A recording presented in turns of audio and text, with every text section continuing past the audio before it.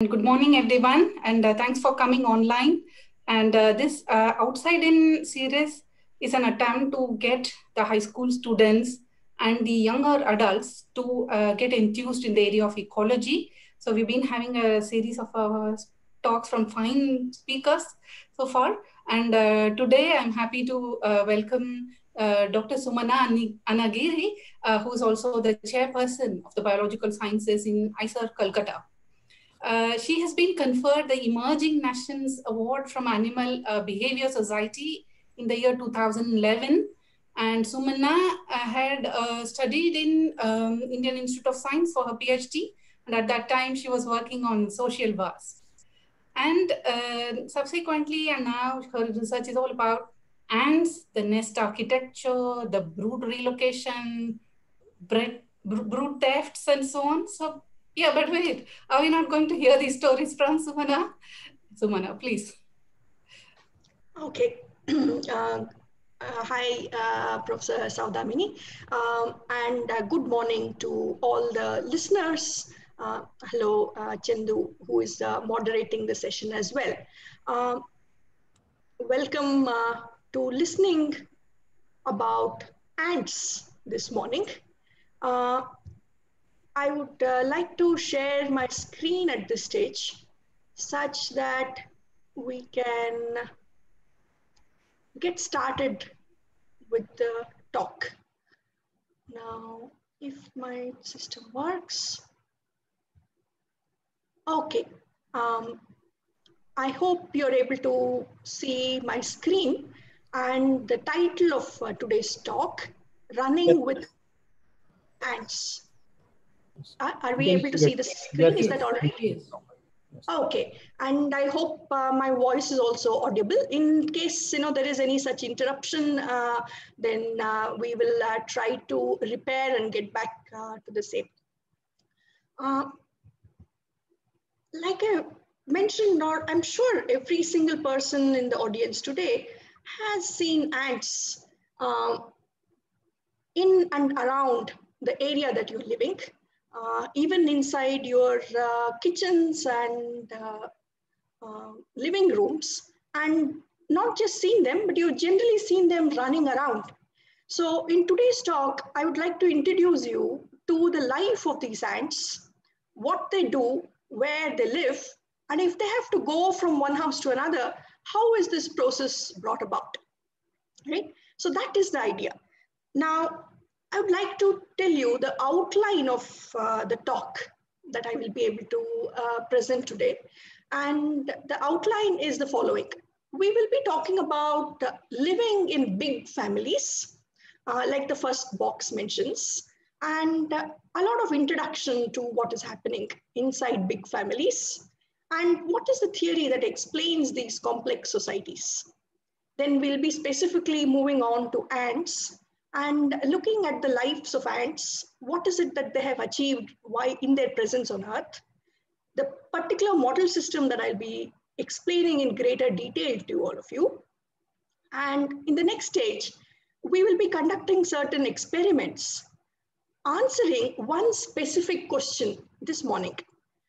Then we'll talk about the results of these experiments and discuss the journey that a scientists take in terms of the next step that they will be doing in these experimentation, right? So I hope you have an idea of what is going to be coming up in this morning's session of Outside In. Before I start the content of my talk, I would like to introduce you to the place that I come from, which is IISER Kolkata. This is the Indian Institute of Science, Education and Research, Kolkata. It is located in West Bengal, like the star indicates in the map that is attached in the slide. And a couple of days back, this is what our campus looks like from the window in my lab, right? The monsoons are going on, it's particularly green, and we had a lovely rainbow on that particular day. What we do in our institute is to pay equal emphasis to both teaching as well as research. And we have a large body of students, more than 2,000 of them. And it's a residential campus. So most of these students are, if not all, are staying inside the campus. We run 3 different programs, BSMS. And this BSMS program is where students join after 12th standard, following different entrance exams, of course. And they will be here for 5 years on campus. 4 years will be taken up with doing different coursework, and the 5th year will consist of a dissertation or a master's thesis.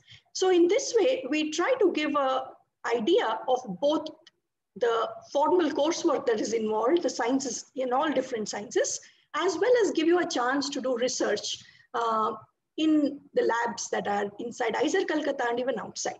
The other highlight of our institute is that you have freedom to choose for your coursework from different aspects of science like biology, physics, chemistry, maths, statistics, as well as earth science. So you can choose courses in all of these different subjects and then build the number of credits that is required in order to get your MS degree. We also have integrated PhD and PhD programs. But for those people in the audience who are in school, maybe the most relevant would be BSMS.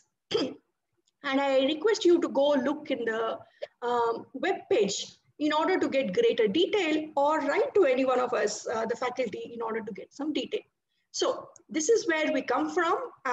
All the work that I will be presenting was conducted right here on our campus and by students who are under these different programs. So let's get back to looking at big families.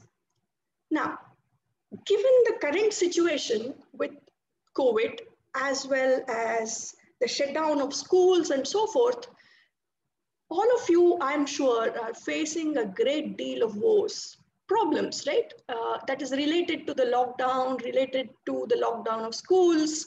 Our lifestyle has changed drastically, right? And you're being forced to spend all your time with your family.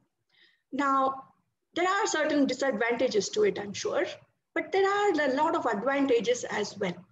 So I would like you to think about what these advantages are and how this would have been very different if you were really living in isolation, absolute isolation, all by yourself, and what life would entitle if that was the case, right? So you certainly have a lot of lockdown woes, but there are several advantages as well for being within your family in times of crisis like this, and even in general.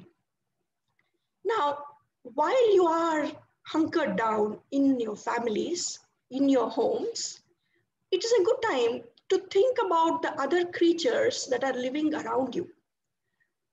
Do some of them also live in big families? And is this a temporary state, for only a period of time they're living, and then after that they become completely isolated? Or do they always live in big families, right? This is something that one needs to think about, consider whether this happens to the different creatures that are living right in your vicinity. And later on, you can expand that horizon into other areas of the world, but just even starting from in your vicinity, in your backyard, inside your house, there are several creatures. How do they live, right? And one thing that humans are known for, and we take great pride in, is that we're always curious. Irrespective of our age, irrespective of what our examinations require, we are intrinsically curious creatures. We would like to know what else is happening, right? And that is what I would like to appeal to you in the course of this talk and towards the end as well, right? So humans have always had this sense of wonder.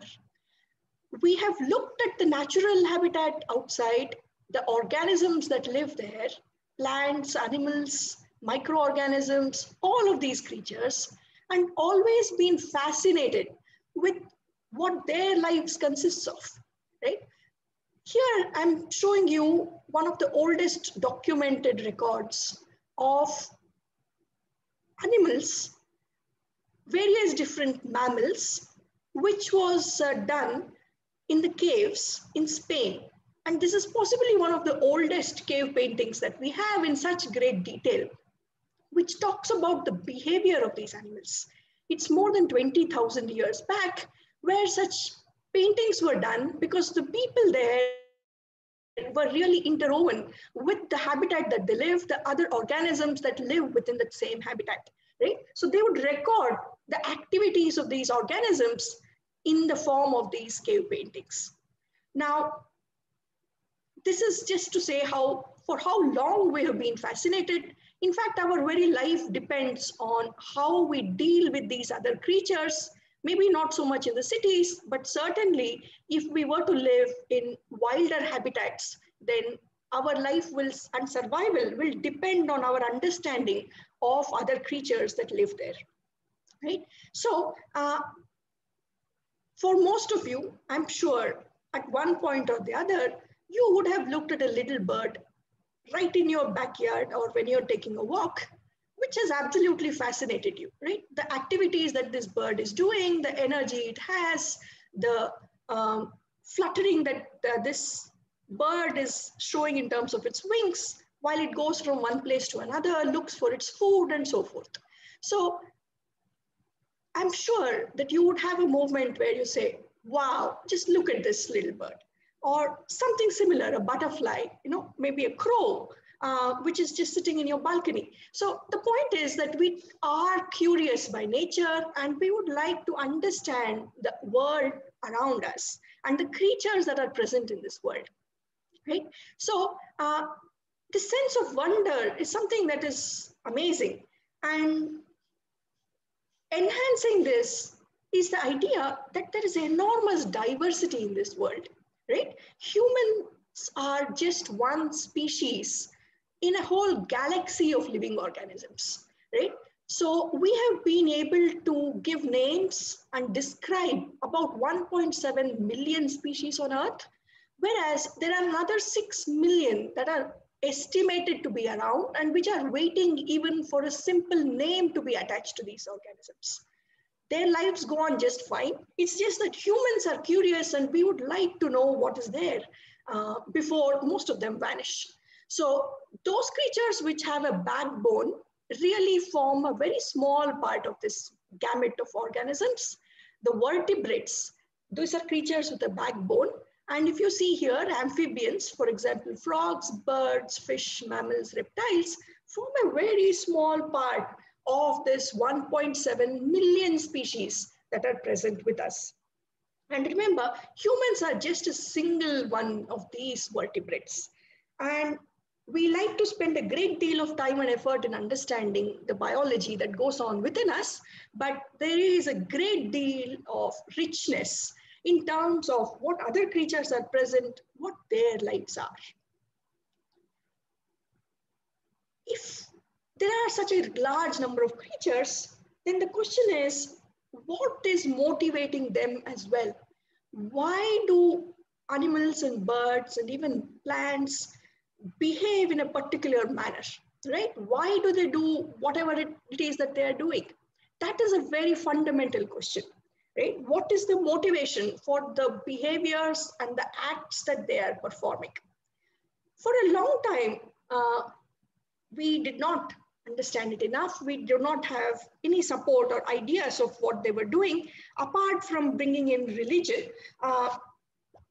Now, if we were to look at the science behind it and what our understanding is, then we have to come to the theory of natural selection, right? So all of the creatures that I was giving you a glimpse about, millions of them, really have the same challenges.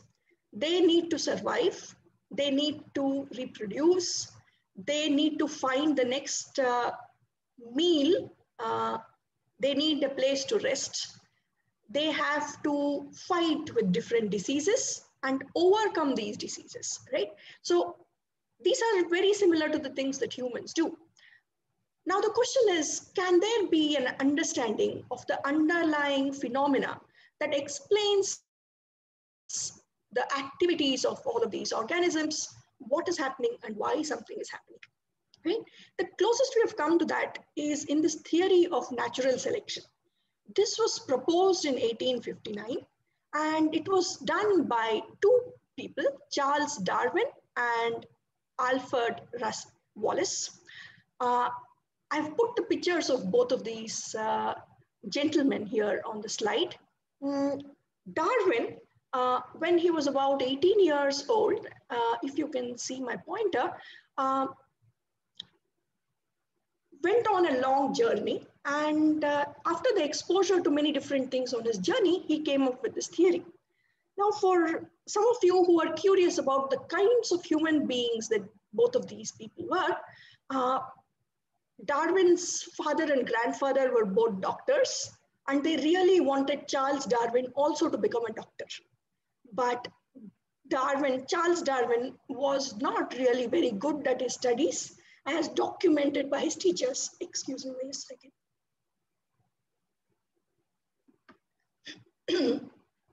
So Darwin had to be taken out. Charles had to be taken out from a couple of schools, and he was not doing too well. So his suggestion, he told his family that I would like to go on a voyage. The family said no, but then the deal was that he will be allowed to go on his voyage, but when he comes back, he has to study and become a clergyman so that his family would be satisfied. And before he left on his voyage, when he was about 18 years or so, they made this portrait that you're seeing on your screen, because at that time, going in a ship for more than 6 months outside, there is no guarantees that you will come back to your family. So they wanted to remember him by this portrait. And the other gentleman here you're seeing is Alfred Russel Wallace. He was a Scottish gentleman, and he was a lawyer by profession, but he also traveled in order to collect different specimens and species from exotic parts of the world. And in the process, they came upon this theory. The theory of natural selection is really what is tying together a great deal of what we think, why organisms are doing what they're doing. And what this theory says, in very simple terms, is the following: that there is a great deal of variation among individuals that constitute a group or a population of organisms. And these individuals will compete among each other in the background of a changing environment, right? The environment is changing all the time. Whether it is temperature, rainfall, humidity, disease, predators, the environment is changing all the time. So in this changing environment, all of these different variations, different forms, phenotypes of these organisms will compete with each other, and compete to do what? To survive and to reproduce, right? To have a larger number of offspring. So those variations which are good at surviving and reproducing will pass on to the next generation, and they are the ones who will populate that area as time goes on. So the entire struggle of all these creatures is basically in order to just live, to survive in a changing environment, and to reproduce and have a large number of copies. Right? So this was published in the book that I have put up here. It's called The Origin of Species by Darwin. Now, this is the central framework in which we try to understand what is happening. This framework applies to all living creatures. If they are solitary creatures, for example, like mosquitoes, crickets, cockroaches, dragonflies, butterflies, as in that they live by themselves, they have to fend for all their needs by themselves, whether it is to find food, whether it is to lay eggs, or whether it is to survive from approaching predators. All of this is done in a solitary manner, right? In contrast to this, there are certain other organisms which live in aggregates, loosely organized groups, where there can be a herd of zebra, or a pride of lions, or a family of meerkats, as mentioned or as shown in here in these images. So these aggregates or loosely organized groups also have to do the exact same thing, survive and to reproduce. However, they are not entirely alone in this business. they will take help from other members of this group, right? So both of these kinds of creatures, and of course even plants, have the same policy to survive and to reproduce. We looked at loose aggregates like a whole horde of locusts or a herd of zebra, but there are certain societies which are even more complicated. They really form very large families, big families.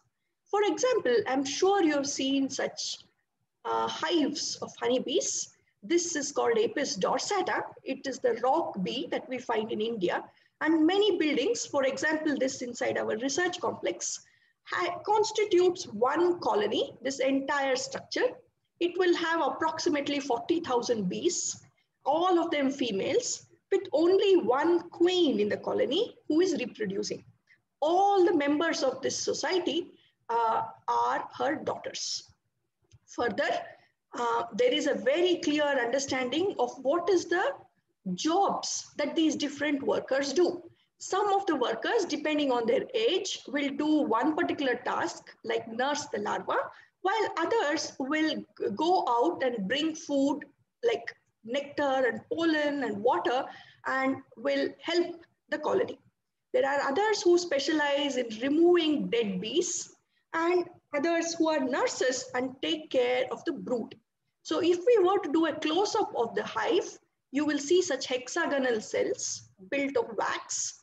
And these are worker bees who inspect each of these cells, take care of the young ones that are growing inside here, which are collectively called as brood, and bring them up to adulthood. And when they emerge from such a pupil, such a case, such a cell, then those animals will help the family further in producing more and more progeny, right? So this is an example of a very, very well organized, complex society, and we will be going into this in a little more detail. Now, if we recall, the upper part of this graph is the theory of natural selection. The aim really for all organisms on Earth is then to reproduce, to survive, have higher number of offspring, right? So if there is any behavior that benefits the organism in terms of by doing a particular behavior, the benefit is number of offspring that they can produce, and the cost by performing that behavior, if that is lower than the benefit of performing a behavior, so if B is greater than C, then that particular behavior will be selected for by natural selection. And this behavior will be seen in the entire population of this organism as time passes by, right? So this can apply for any behavior that these organisms will perform. As long as B, the benefit is greater than the cost of doing that behavior, then there will be a selection advantage, right? And these organisms will be able to produce higher number of offspring. Now, while this theory of natural selection is the central theme of what has happened in this community to understand the evolution of organisms, the ultimate question of why organisms are doing certain jobs, this theory fails to explain certain basic phenomena as well, right? So most of our textbooks, at least at the level of the school, is filled with a large number of things which is explaining everything that we see, but it is not telling us really the things that we do not understand, even though there's a large number of things in the world that humans fail to understand. The theory of natural selection does not explain certain phenomena, and that phenomena is what I've listed here in this slide. So for example, the theory of natural selection does not explain the origin of life. It does not explain why there are differences between males and females for particular species, right? So certain organisms, the male and female both look identical and they behave also fairly identically. So if you were to take the example of a crow, you will be hard pressed to say whether a given crow is a male or a female unless you do an examination of the same. However, there are certain other organisms where it is very clear cut as to which is a male of the or a male and which is the female. So the first thing that will spring to your mind when I say this is the peacock, right? There is absolutely no confusion in an adult peacock as to who is a male and who is a female. Now, Darwin and Wallace, in their theory of natural selection, could not explain these differences between males and females. Further, they could also not explain why some organisms never reproduce. The central theme of their theory was that everything that organisms do is really to enhance the number of offspring that they produce. If that is the case, then you cannot expect some animals on Earth to be performing behaviors that ensure that they will not have offspring, right? So this is a direct contradiction to what the theory of natural selection explains. Further, they also do not explain why certain organisms sacrifice their lives. The very first component that I wanted to touch upon is the differences between males and females. This giant Irish elk that you can see, the male is in the foreground and he has huge antlers, right? Antlers which weighed about 100 pounds, were very, very large, and the male carries this, whereas the female does not. So the question is, if they're living in the same environment, then why is it that only the male has such antlers, right? So this is a question that is very fundamental, but natural selection did not have an answer for this. We just spoke about the peacock and the glorious tail that male peacocks carry on them, right? Now, only males have this. If this train of the peacock helps in the survival of the males, then it should be a feature that is present on females as well. Why is it that only the males carry such elaborate traits, right? Now, to think about this a little further, I wanted to show you this image. So if we were to get dressed up in a similar train like the male peacock, just think of the disadvantages that you will have. Please remember that this picture is about a fashion show. However, the male peacock lives in its natural habitat in the scrub and jungle of our countries, right? So it has predators, it has parasites, and it has a large amount of wind and dust and huge number of other parameters in order to live with. So if you had to carry such a train and go about your daily activities, just think of the disadvantages that you have. Then the question is, why do males have such traits at all, right? So these are things that I want you to consider as we progress along the talk. But today's talk will not deal with answers to this particular two questions that I raised. That would be the topic for some time else. And in fact, Darwin himself proposed the answer to this in a subsequent book that he wrote. But today what I will be talking to you about is a little, the other two phenomena that I was mentioning in the list of things that natural selection cannot explain. And the first of that is suicide. I hope that you have not had the misfortune of being stung by a honeybee. But if you've played around outdoors enough, and if there are sufficient number of honeybee colonies in the area that you live, you or one of your friends would possibly be stung by honeybees. As you can see, there's an adult honeybee here, and the sting that she had has been lodged into the skin of this unfortunate human being. What happens is there are barbs on the sting when you take a greater close-up picture, and these barbs lodge into the skin of the organism that the honeybee has stung.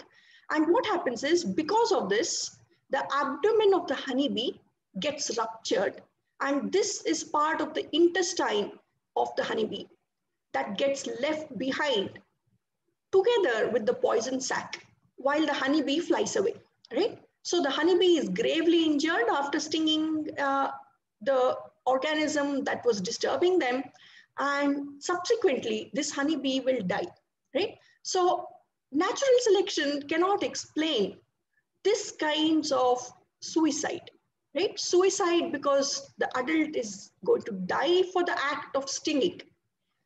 This act of stinging is going to make the organism which received the sting remember bees for a long time, receive a degree of poison into their bodies such that it becomes very painful, and you will think twice before approaching another honeybee colony, right? But natural selection cannot explain these acts of suicide. Another thing that natural selection cannot explain is why there are thousands of creatures like the ants that I'm showing you here, particularly the ones in the lower panel. These are workers and soldiers. Thousands of these populate a colony, but they never ever reproduce, right? Only the queen of the colony, which is shown in the front, in the top panel, the female who mates with this male will lay eggs and reproduce. She will have her progeny. But these workers will not mate and they will never reproduce. Further, these workers are not identical to each other. They can be physically very different from each other. For example, some workers are about 200 times smaller than other workers within the same colony, right? So there is massive differences in the morphology of workers, and these workers never reproduce. This is a puzzle that natural selection cannot explain, right? And this puzzle was recognized by Darwin himself. He made a note of this in the book that I was showing you earlier, and he said that there is one aspect which is actually fatal to my whole theory. I allude to the neuters or the sterile females in insect communities. These neuters often differ widely in instinct and in the structure, both from the males and fertile females. And yet, from being sterile, they cannot propagate their kind. So remember, natural selection theory says that producing offspring is the main and most important aspect of all living organisms. However, there are thousands of ants roaming around right in our vicinity, which will never actually reproduce. So how do you put these things two together, right? So that was a puzzle. Darwin in his lifetime did not have an answer to this puzzle. However, much later in 1964, there is an answer to this puzzle, and the answer originates in what is called as Hamilton's rule, right? Hamilton proposed a formulation where he said such acts, he called them altruistic acts, where organisms are not producing their own offspring, but they help others produce offspring, right? This is called as an altruistic act. When you can consider the benefit and the relatedness together to the other individuals to whom you're supporting and helping, and if that is higher than the cost, the benefit is being higher than the cost, then such altruistic acts where organisms give up their own reproduction in order to help other creatures will be also selected. This will be favored in the population. Many organisms will show such behaviors. So RB minus C should be greater than 0, right? And I have explained that R is the coefficient of relatedness between the two organisms which are engaging in this behavior. Benefit is B and cost is C for doing this particular act or behavior, right? Now, this came to be known as kin selection. If one animal is helping the kin or a related animal in producing higher number of organisms, higher number of offspring, then this behavior will be selected for. So kin selection and Hamilton's rule explained one aspect of the behaviors that we see around us, which natural selection theory was not able to do. To simplify this further, for any given act or behavior, altruistic genes would spread in the population, means organisms will help others at the cost of their own offspring. When the cost is lower than the benefit multiplied into relatedness. However, selfish genes, genes which promote the production of your own offspring as compared to production of other offspring, will spread in the population if the benefit is higher than the cost related into. This is the essence of kin selection. I have simplified these concepts a great deal, but I hope I'm able to explain to you that this second idea of kin selection explains a great deal of the complexity that we see inside animal societies, particularly complex societies. Right? Now, we dwell a greater deal into well-organized societies. Wasps, termites, and ants form into well-organized societies. There are certain reasons why we call them as eusocial societies. You don't need to worry so much about it, but these are not loose aggregates, but they are very, very well organized. There are more than 20,000 species of insects which fall into this group, and these organisms have been there on Earth for more than 150 million years, and they're very, very successful in the habitats that they occupy. So ants have been here on Earth. They're part of this eusocial system of societies, and they've survived on Earth for a long period of time. The dinosaurs were present on Earth at the time that ants were there. Then the dinosaurs disappeared. However, ants continue to be on Earth, right? So that means they're really successful in surviving across changing environments. Ants are present in all parts of the world, and they contribute about 1/3 the weight of all living creatures on the terrestrial habitats, right? So this suggests that they're very, very successful. There's a large number of these organisms, right? So they're doing very well in the world around us, right? There are around 12,000 species of ants that have been recorded so far. Ants, they have achieved a great deal of things. In order to highlight what they're doing, they are herders. So they keep cattle in the form of these small aphids that you see in this image. These aphids will produce drops of sugary liquid after drinking sap from this plant over here. And ants will herd these aphids, take these small sugar secretions that these aphids do, and eat that for their own nutrition. And this is very similar to the way we keep cattle in our societies.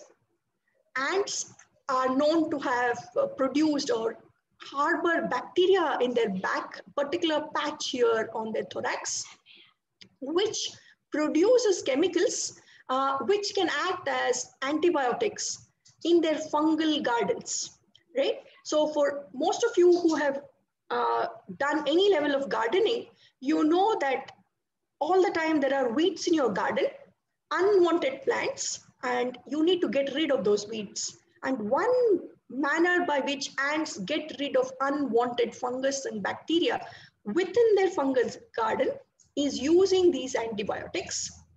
And this is seen in leafcutter ants, which are portrayed in the bottom. And this is the garden of fungus that they produce. Excuse me. Further, ants live in extremely well-organized cities. The picture that I'm showing you here is of a single colony of ants, just one colony. And for scale, there are these human beings who are excavating the nest of one single ant colony. This colony was in Argentina, This is this colony made by the ants, the fungal growing ants, leafcutter ants, which I'm showing you on the left panel. They have multiple chambers and tunnels which are connecting from one to another. So they live in mega cities. They are known to be tremendous earth movers. So they are recycling a lot of material. They move as much earth as earthworms in our agricultural fields, in our gardens. They are excellent pest control agents. They also provide protection from herbivory by patrolling the plants of interest for them. They're excellent, or the #1 scavengers of invertebrates on the planet. The moment there is a dead insect or any food lying around, ants will attack this and consume it as food and take it back to their nests. Right? So these are some of the interesting things that ants do. Now, I would like to progress and move on to ask, what are the kinds of experiments that we can do with these ants, right? Ants that are found here right in the vicinity.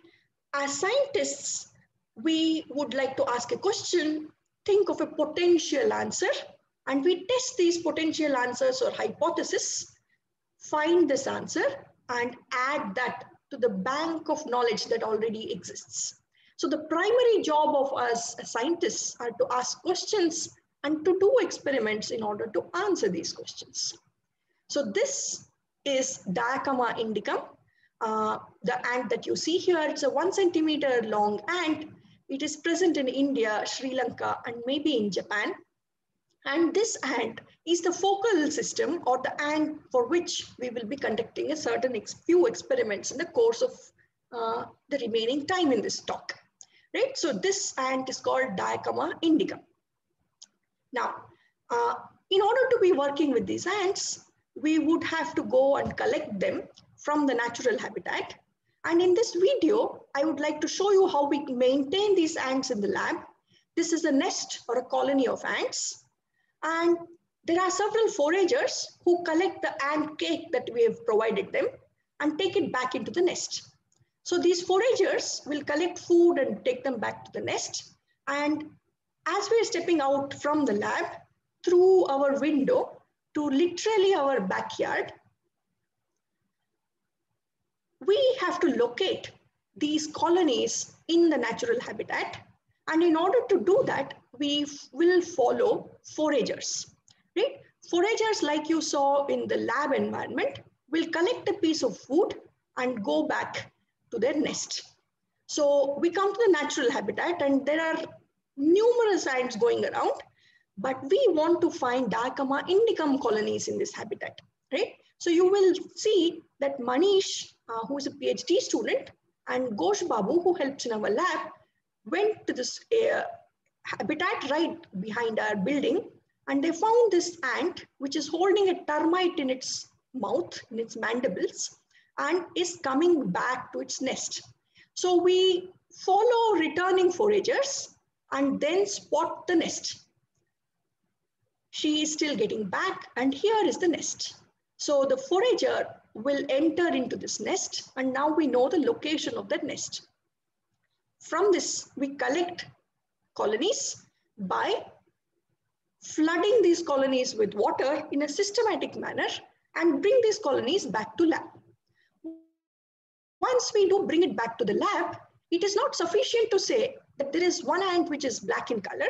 We would like to know what different ants are doing in terms of the work that they perform. So what we are going to do is mark all these ants with unique colors. For example, this is a white dash dash ant, whereas this is white, white, white, and so forth.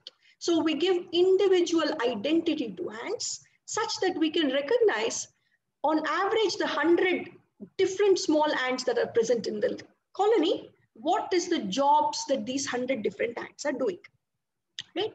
So we first of all identify them individually and then start thinking of the experiments that we can perform. Now, I mentioned to you earlier that we'll give you a glimpse of what their home looks like. And in order to do that, we locate the entrance of the nest in the manner that I explained to you. And then by doing this for 70 different colonies across different seasons, what we find is such an entrance. And if I were to melt some aluminum and pour aluminum through this nest entrance, then I can get a cast of the nest, as you can see over here in this diagram. And by studying this cast, I will be able to tell you about the architecture of their homes, right? So is this a one-bedroom apartment, or is this a multi-story building? What is this, right? What is there inside this entrance? And the answer is, in Dicama indicum, they have really one single chamber and an entrance tunnel and a runoff tunnel as indicated in this particular picture. So they live really in very simple nests. There are around 100 individuals on average in these nests. All of them are females, but only one of them will reproduce and lay eggs, while the remaining are workers. So this is the simple nest that they have. Okay, the nest is good. However, sometimes they have to relocate from one nest to another. I'm sure you have also participated in relocating your houses. You would have to find a new house. Once you decide that you have to move from the current one, you would have to pack up all your material, transport them along the shortest route, right? So you would have to figure out what would be the shortest route, let us say from Calcutta, where I am, if you have to reach Bangalore, right? So you would have to have an idea of what is the shortest route, what is the map, how do you navigate from area A to point A to point B, right? And once you have reached the new house, you have to settle down in that house as well as in the different area. In today's talk, I want to focus only on this aspect, which is transportation, right? And about if ants can find the shortest route between point A and point B, right? Now, if we did not have Google Maps, then finding or navigating from point A to B, whether it is two cities or whether it is a small, it is from one street to another within your own locality, is not intuitively obvious. And please think of it as to what it would mean to an ant, which is a centimeter long and in a very complex habitat that they live in, right? So the question is, can ants find the shortest route? This is the principal question that we will be investigating today. The answer to this in literature is yes. Ants that lay chemical trails on the substrate, okay? Those ants are known to be able to find the shortest route, and it is not because of the cognition of the ants, but it is because of the properties of the chemicals that they're laying down, right? So this is known in literature. However, for ants that do not use chemical trails, the question is, can they find the shortest route? Now, why am I interested in ants that cannot lay chemical trails? Because Dicama indicum, OY dash is leading OOO, it's an LFL. Dicama indicum does not lay chemical trails, but instead performs tandem running with a leader and a follower.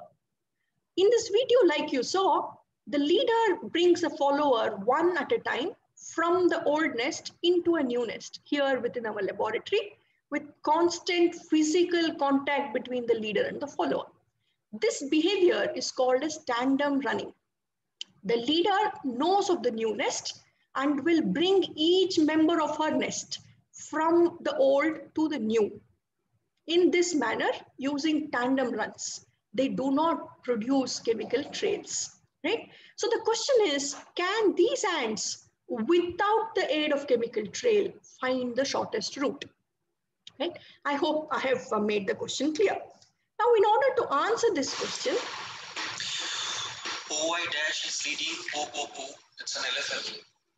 We know the individual identities of ants, and we would like to know whether all these leaders are capable of optimizing their route, right? I'm just showing you the tandem run once again.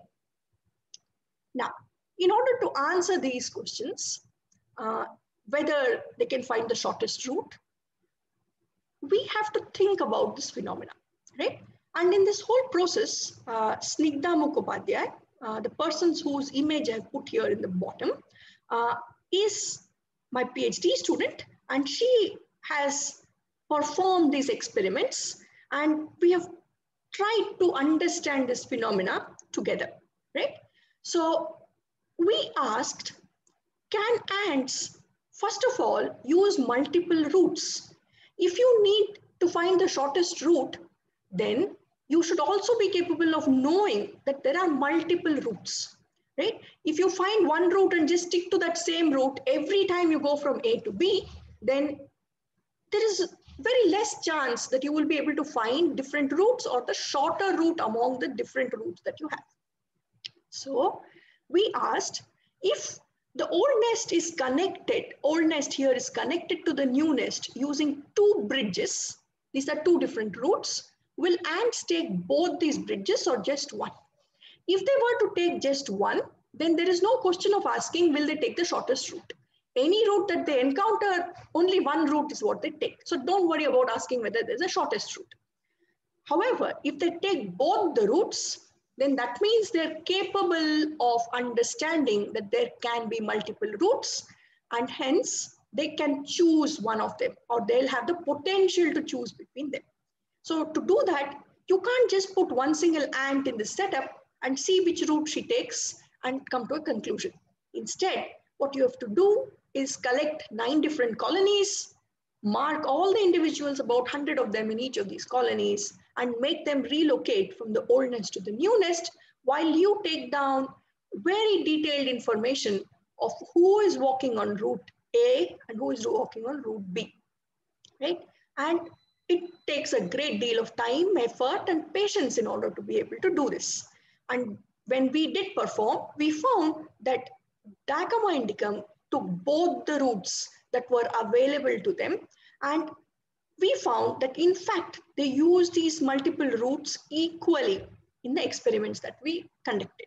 So the question is, can tandem running ants use multiple routes? And the answer is yes. Having answered this, we ask the next question. In this case, both the routes are of equal distance. But if I were to give one long and one short route, will Dicama indicum take the shorter route? And of course, that is our next experiment. If tandem running ants are given a shorter path as an option, will they take it, right? So in this new setup, the old nest is connected to the new nest by one short path and one long path. The long path is double the length as compared to the short path, right? Now, what we do, we collect 9 fresh colonies and ask whether these colonies are capable of choosing the shorter path for tandem running as compared to the longer path. And remember, both these paths have to be first discovered by ants in these colonies. The answer to this, after conducting this experiment 10 times, is in this graph that I'm showing you over here. So remember, the whole colony, all the 100 members have to be taken by tandem running, and we can catalog how many tandem runs went through the shorter path and how many went through the long path. And if you look at this graph, this black line is what you have to worry about for present. This is called the median of the distribution. And you can see more than 80% of the tandem runs in a given colony were conducted on the short path, right? This path. And only about 15% was conducted on this long path. And one has to do statistical analysis with the distribution of this data to say that whether to confirm that this is significantly different from each other. And the answer is that they are significantly different. This cannot happen by chance alone. And if ants are given one shorter path and a longer path, they choose to take the shorter path most of the time, right? So these ants are capable of choosing the shorter path.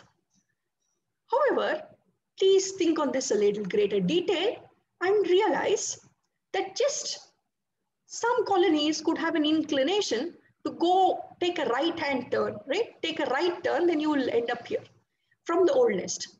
If you were to go straight, then you would possibly go on the longer path. So maybe they have a tendency to take the right turn a greater deal than to go straight. If such biases occurred, then we can get this result not because ants can optimize, but just because of the manner in which this experiment was conducted. So in order to make life a little more complicated for the ants, what we did is we tested their ability to choose the shorter path in a different setup. This setup is a bit more complicated, and there are bigger loops and smaller loops and multiple places where ants have to decide whether they will take a right turn or they'll take a left turn. Remember, this is the old nest, this is the new nest. Ants have to travel from here to here using tandem running. Now, if ants had a tendency to take right turn at all time, or if they were to take the left turn at all time, then you can expect what is the route that they will take, right? So one short and one long loop of the path or the bridge that we have given them. However, when we conducted another set of experiments with 10 colonies each, then we find that even in this complicated setup where there are multiple options, the tandem leaders significantly choose the shortest option, which consists of this path where you go here and then you go on this part, right? And it is not either left or right, but a combination of left and right that these all ants would have to choose. So organisms, the ants, the tandem leaders took SS path or the short turn at both decision point 1 and 2 in order to reach their nest. So as you can see in the graph over here. So can tandem running ants choose the shortest path when there are multiple options? The answer is yes. These ants can choose the shortest path even when they have multiple options. Now, this brings us to the end of the 3 experiments that I wanted to explain to you in today's talk. But in summary, what did we discover, right? Our question was, can ants which do not use chemical trails find the shortest route? And we have discovered that yes, ants can find the shortest route, correct? They are capable of finding the shortest route and using this in the context of colony relocation. Then the next obvious question that should come to your mind is, how will they do it? If there is no chemical trail to guide them, then how can they figure it out? The whole ant is 1 centimeter. So think about what the size of their cognitive system can be, the neural system can be, and how are they capable of figuring out which is the shortest route. Inputs from either vision, olfaction, magnetic fields, polarized light, are they playing a role? Or are internal mechanisms like path integration playing a role? And how do we find answers for this? Of course, we do more experiments, right? That is the job of us scientists. Now, what kind of experiments can we do? The kind of experiment that we have started is to block the vision of ants and ask, are they still capable of finding the shortest route? Then you can ask me, how do you block the vision of ants? It's quite simple. And I want to give you this image to help you understand how we make ants blind. We, of course, mark ants for individual identity. So this ant is white, tan. But in addition, on her eyes, which are these 2 areas here on its head, we put yellow color paint to completely block any light from entering their eyes. Both the eyes are totally blocked. And we do this for all the members in the colony and then ask, are visual inputs essential for ants to figure out what is the shortest path, right? These are ongoing experiments. And in today's talk, I'm not going to be telling you what the results of these experiments are, but it has been really fun to do them. Now, In today's talk, I gave you a glimpse of whether ants can find the shortest route, right? However, we work on a whole series of things involving the brood of the ants, the young and developing stages, how ants find a new nest, how do they bring their belongings from one place to another, how do they settle down, how do they transport material from one place to another, right?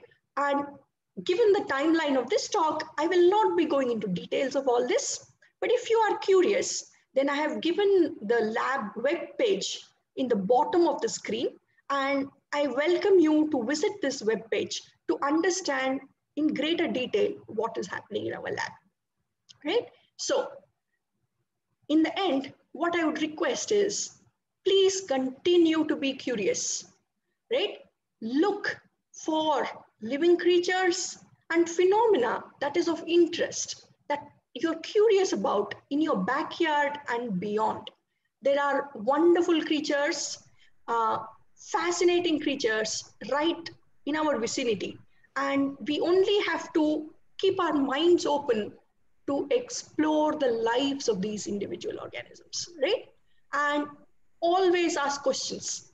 Ask questions how something is happening, where is it happening, and most importantly, why something is happening, right?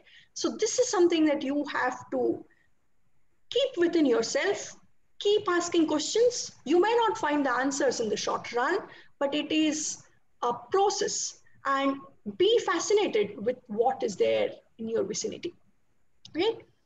There is a world outside your textbooks, and this world is absolutely fascinating. Uh, you need to explore this and have an interest in understanding this, and that makes life far more interesting than in general, right? It's not just what is there in your textbooks, but a whole lot waiting to be explored, starting from our own backyards. Today in this talk, I told you about tandem running ants, and I hope that we have had a nice jog in the world of ants, and I hope that you enjoyed the process of it. So I would like to stop by saying that I have made a lot of concepts in this presentation relatively simple so that 8th standard students and others can understand this. But please look at the references if you're interested in any greater detail. I have acknowledged this. My students who have taken wonderful videos and do a great job in exploring these fascinating ideas with our ants and the funding that I receive. I would also like to thank Bangalore Life Science Cluster, Chandu, who is organizing this, mediating this talk, and Professor Saudamini, who invited me to give this talk and share the research that we're doing in our lab. So thanks a great deal.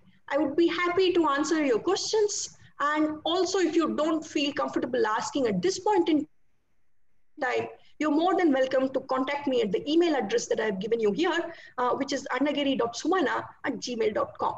So thanks.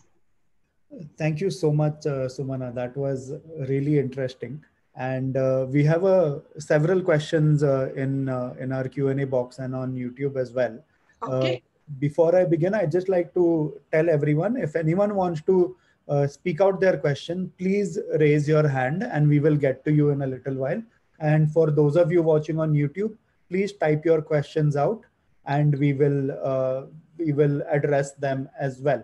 So I'm going to begin with a question on YouTube because I found that one very interesting. And the question is, how do we establish an ant culture in lab so that school children can initiate research activities that are, that they are interested in? So I think this is a really great thing that you could talk about. Okay. Yeah, thanks, Chindu. And as I'm sure you've seen, there's several species of ants which occupy our homes. I mean, you don't even have to go to your backyard. So what you should do is give a piece of food exactly like how we do and follow where the ants are taking this food to, right? So then you will know where the address of the nest is. Once you've established where they're living, then you have to very carefully collect them and one of the methods that work best is by water flooding. So once you know their nest, put small quantities of water over a long period of time such that their chambers get flooded. Once the chambers get flooded, the ants will start emerging from this small entrance hole, and you can collect them using a plastic tube which is fitted into that entrance, such that the ants will walk into the plastic tube and get collected into a container. Now, if you collect a large number of workers, that is not good enough. You need the queen of the colony in order to be able to keep it sustained for a long period of time. Now, once you have the queen, which will be morphologically different, she will be larger in size as compared to workers, then you can keep this entire setup within a plastic box and make sure that you coat the plastic box with Vaseline such that the ants cannot escape your setup. And then, depending on what species of ant it is, you have to provide them dead insects as food or honey water as food, or a combination of both, in order to be able to keep them in your school setups or the laboratory setup and to understand their behavior. Okay, thank you so much, Sumana. There's another question, anonymous one, and they're asking, are there any ethical issues or permissions that need to be taken care of, while conducting this whole process of, taking an ant colony and putting it into a lab? Yes, let me explain. In the current scenario, insects, particularly ants, do not fall under the purview of major constraints in terms of what experiments we can do and we cannot do. Now, as a society, this is not a good thing. I mean, all living creatures are equal in many ways, and one needs to have such guidelines. But at the present time, such guidelines do not exist for ants. So if an ant colony is in your house, you want to collect it, it is absolutely not a problem. It does not fall into any ethical purview. Somebody cannot object for you to do this. However, you have to be humane with them. I mean, you're trying to be what best you can while dealing with it. However, if the species of ant is within a reserve forest or area that is declared as a protected area, ants from that area cannot be collected. But if there is a colony in your house, I mean, let us acknowledge that there are several individuals who will go to their garden and kill ants just like that. I mean, without any reason or rhyme. So collecting them and keeping them in your, for the sake of doing science, should be just perfectly all right. There is no such norms which protect this in order to be able to perform experiments with them. Thank you, Sumana. I thought that answered the question really well. Another question from Shweta Hegde is that she says, many a times I have wondered that ants do some moves with their legs while they pass each other. Is that a type of communication between them?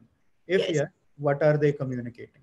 Okay, yes, certainly. So if you have a chemical trail, so you drop a piece of sugar in your kitchen floor, it takes in my house about 7 minutes before the ants will make a trail in order to collect that bit of sugar. On a random day, I mean, this is just the background. So along this trail, if you look with any deal of attention, you will find that ants are walking to and fro from this place. And those that come opposite each other will typically antenate each other, just say touch like this before they go in two different directions. I think this is what Shweta is alluding to. And what is happening is that the ants world is mostly dealing with chemicals, and they use their antenna to sense these chemicals. So one ant is really touching the other ant's antenna and body in order to confirm that the second ant is a nestmate. It belongs to the same colony. Primarily, that is what is happening. And then if they confirm that it is of the same colony, then they will proceed into whatever else they were doing. But if they touch each other and feel or sense that it is not their colony, but a different colony's ant, then this touch will become larger in the terms that it will go antenate for a longer period of time, and there will be aggression towards non-colony mates. Oh, okay. So it's kind of a chemical iCard that. Yes, absolutely, absolutely. So they are Yeah. just touching each other to confirm that they belong to the same colony. Now, if the answer is yes, if the ID agrees with whatever they think is their colony, then they proceed in their job. Otherwise, it will gallop into a fight. Awesome. Very interesting. This is one more way of hiding people maybe in the future. So, Yes, how you smell. yes. Yes. So that's another question. I think Jaideep has raised his hand, so we will allow him to talk. We're running a Okay, little bit short on time. sure. So, yeah. Uh, Hello. Yeah, hey Jaydeep, please tell me Hi. about. First of all, thank you for such a wonderful lecture and the information that you have given. So my question was, has the role of a reward in finding the shortest route has been studied in your lab? Okay, what do For you mean example, by reward? yeah, so there are two routes. In the Oh, first case that you said, there are two routes with the same length going to the correct. new nest from the old nest. So Yes. suppose there is a sugar or like there is a food in Yes. one of the routes, will the ants prefer that route to Okay. go to the new colony Okay. or building? Yeah, Okay. So let me explain a little further because in yeah, our setup, we really do not give any food or reward in terms of food in the correct. system. Yeah. Why is this? Because our ants are scavengers, they hunt termites and they will Okay, bring dead termites back to their nest and they're solitary foragers. They never ever recruit their colony members or make a chemical trail in order to go and get food. So all our experiments deal only with moving from one nest to another, and only in this context they show tandem running, right? So the reward, I mean inverted comma reward, is that the colony which is entirely exposed in the old nest and is vulnerable, right? Because you don't want your house roof to have collapsed, because that is what we do in the old nest. We take the roof off literally. So the entire colony, the queen and the brood of the colony is exposed. And they have in a great hurry to find an alternate nest and move into this for the safety of their entire colony. Right? So the reward is being able to go there quickly is itself the reward. Right? There is no food element that comes inside. And in fact, if I bring food, that complicates the process. Right? So yes, we want to have only one single motivation, which is to move your nest. Am I clear, Jaideep? Have I answered what you asked? yes, perfectly. Oh, Yeah, thanks a lot. yeah, you're welcome. Thank you so much, Jaideep. Since we are running a little bit short on time, I would ask Sumana to just have a quick look at the Q&A box that's there and see if there are any questions which you think would be important to answer at the moment. And Let me see how to look at the Q&A yeah, you box. can just click on the Q&A box tab here. Did I see? Yeah, there I see there are 19 questions. Yeah, there are 19. So maybe we can answer two or three at the moment because we're running a little bit short on time. In the meantime, I'll ask Kamal Preet to ask her question live since he has raised her hand. Okay. Kamal Preet, you can speak. Okay, before come on Kamalpreet, I'll just I see another thing about the ethical issue again here, and the point is I agree with you that we are traumatizing the ants by flooding their nests, by blinding them, by doing different things. In case of blinding, we know that the ants can groom the paint off from their eyes, and within a day or two, they become normal. In terms of flooding, we flood them in order to make them relocate. And once our colony, our job in the lab is done, we send the colony back or release them back in the habitat from which we took them. However, we do cause major disturbance to their life. At the present, there is no ethical guideline for which to do these things. Maybe in a civilized society, as human civilization gets better, we should come up with guidelines as to how to do these experiments. Uh, yes, thank you so much, Sumana. And we've also, we are going to copy paste the questions and send them to you. So later on, you may be able to answer them at Yeah, leisure. sure. But there are two questions which I'd like to finish with.